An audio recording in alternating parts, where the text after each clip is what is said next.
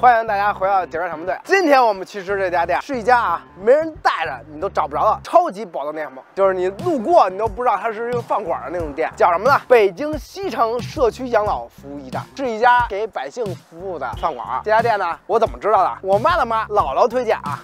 一个老太太给你推荐饭馆，你听着都特新奇。你想啊，你让一个老太太在外边掏钱吃饭，这是一个多么天方夜谭的事情。而且他们老年人都管这家店戏称米其林。怎么说？走啊，今儿米其林去。那么今天我们就去品尝一下号称老年米其林的店，味道怎么样 ？Let's go。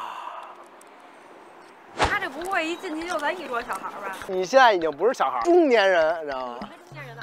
有老家真让进不？咱们有乘客，没事儿。老家长带着小孩出来吃饭了。怂孩子别老瞎说话。不宰了。到地儿了，西城樱桃园社区养老服务驿站，就是在那先走。乘客进去，跟着我冲啊！好嘞。这感觉挺温馨的。您是老板是吧？啊，对。我以为这老年食堂都得……不是，你规范，就是给父母开的是吧？没什么人啊。过节家里孩子都回来了，不在外边吃了呗。是。你要是拿那个老年卡的话，正好每餐能便宜2块钱。啊，成哥把老年卡借我使。我。您这平常老年人多吗？中国人特别多。我们家那边也有老年食堂，我妈平时就吃那个社区食堂。你的老年卡不借我们刷吗？不是，我妈自不用看，80了，她看得出来是老太太。啊，你去吃饭化个妆也行，问题不大。咱点菜吧，锅塌牛肉来一个，来个煨牛肉。祖宗点的名要吃油的，油的是吗？热热的鱼，要吃。来个辣子鸡丁。要热热的鱼来辣子鸡丁儿。行，挺热的。先来一辣子鸡丁，没到热热鱼呢，来素的吧，酱巴茄子。热热的鱼，热热的鱼，找呢，来沸腾鱼吧。不是，我要羊肉串。羊肉串什么呀？面。3碗白米饭，好，那就这么多吧，谢谢。您是怎么想起开一老年食堂的呀？因为家住牛街啊，这也是为怎么说，就让这老邻居们啊，对，过来吃饭什么的，真的老邻居还都特别给面儿。然后老年人食堂必须得干净卫生嘛。对，要不然老年人，关键是他邻居，你知道吗？这都是街坊啊，真动手啊！我告诉你妈的，你妈这是。哎呦，这什么呀？煨牛肉。煨牛肉，哎，这不错，这个。看吧。尝尝。哎，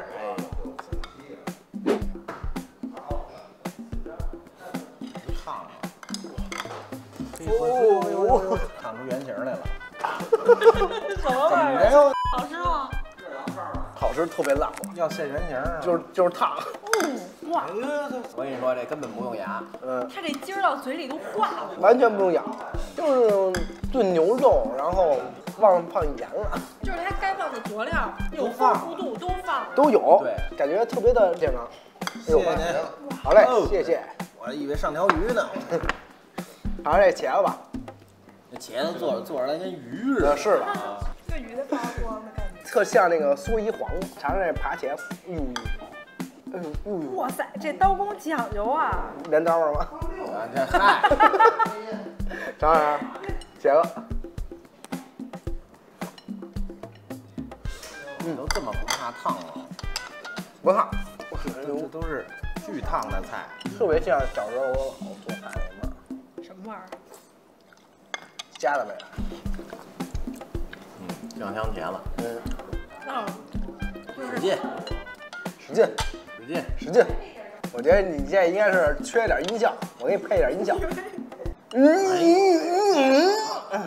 出来了吗？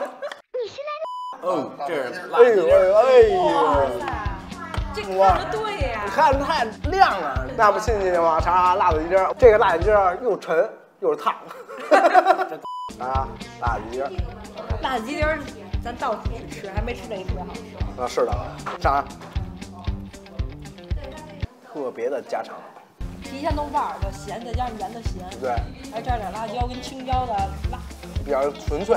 这辣子鸡丁是我朋友奶奶家必点的一道菜。我回老家也是必点，但是我姥姥那个不会做，回去楼下给你打一包。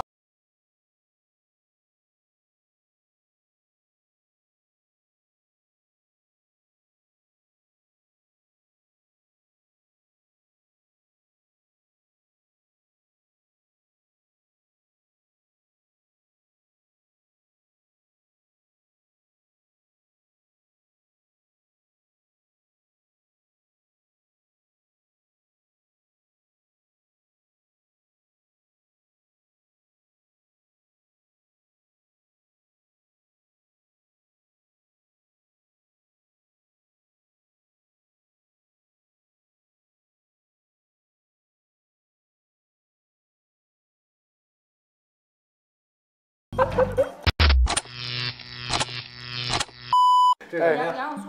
羊肉串。哦，谢谢，您放这儿哎。好香啊！哦，确实不错。哦，哎呦，看看这蒸汽，哇，这面条，你看，对不对？热了。啊，加油饼，来豆泡汤，羊肉串面。哦，嗯，不错。有一说一，这个面真好吃，就是还有浓浓的一股胡椒味儿，不尝后尾。然后还有那羊肉香，膻吗？不膻，就是香不咸。对，是吧？不还行？确实不膻。别烫了，哎呦，哇塞，哇，这太舍得给料啊，了，是的，挺沸腾的，挺沸腾的吗？挺燥的，好香啊！我都想脱外套了。我也是，我这毛你衣不要看它这花椒、麻椒还拼着呢，啊。然后各种辣椒也是不同品种。哦，它这个真讲究啊，它这个是藤椒和花椒。对呀，拼的呀，跟肯德基学的。双椒汉堡。尝尝双椒沸腾鱼。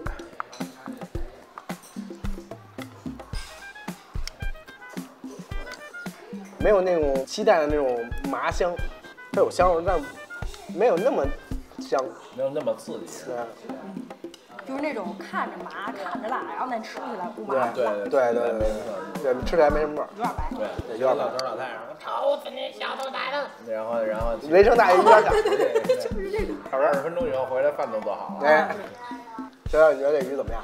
其实还可以，就是没什么味，非常的清淡。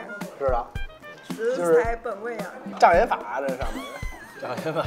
障眼法。对。但是你吃这个吧，别人看你就觉得你真牛。对，能吃这么麻这么辣的东西。但是这锅应该是怎么吃啊？比如说我姥姥吃完了，辣椒撇了，不撇，就拿回家炒一豆芽。对，拿回家，哎，拿回家然后再炒下一个菜。这些菜一看就是专门为老年人准备的，不咸，不油，然后这个油一点不污，然后该有的滋味都有，然后味道也不重，比较平衡，挺细心的。其实你们定义的老年人，可能跟老年人自己觉得老年人不是一个年龄段的。他觉得我都80了，我都这样，我出门我得小心点啊，然后健步如飞。你知道吗？这旁边那个老太太比他还快的，那可能90多了。所以年龄它不是说限制你做好多事儿的一个标准。对，限制呢是你自己。你不敢就你觉得自己年轻就没事儿。哎，青年人、老年人那都是别人的定义。对，你现在想干什么干什么，无所谓，你在乎别人怎么想的。成哥，我可以退休吗？小狗40年弯路。反面。啊，差不多啊，最后一口，剩下打包，完事儿，行吧，吃完了。在点评之前，先问问屏幕前的小队员，你们有多久没有回家吃饭了？其实这家餐厅呢，就是为了服务周边的一些老年人，年轻人不在家，等到他们在家里熄火做饭吃不了，方便他们吃一口啊，而且吃的都干净，沸腾鱼看着就透亮，牛肉也不错，牛肉不塞牙，炖的巨烂，一入嘴就化了，挺为老年人着想的。就是他们家的味道呢，跟那个常规的饭馆比起来啊，不算惊艳的，但是吃了一个踏实放心，所以我们用科学打分法给他们家打一个3.85分。这回我们人均吃了80，我姥姥确实选了一个性价比高、干净又放心的饭馆啊。其实我也知道，我姥姥说这个老年米其林啊，也就是为了让我放心。对于他们来说啊，最好吃的饭还是跟孩子们一块吃。我明白啊，所以小队员们啊，没事儿多回家陪父母吃一口饭，这就是他们最开心的事儿了，同时也是最好吃的饭啊。行，今儿这么着，下回再来吃点别的，再见。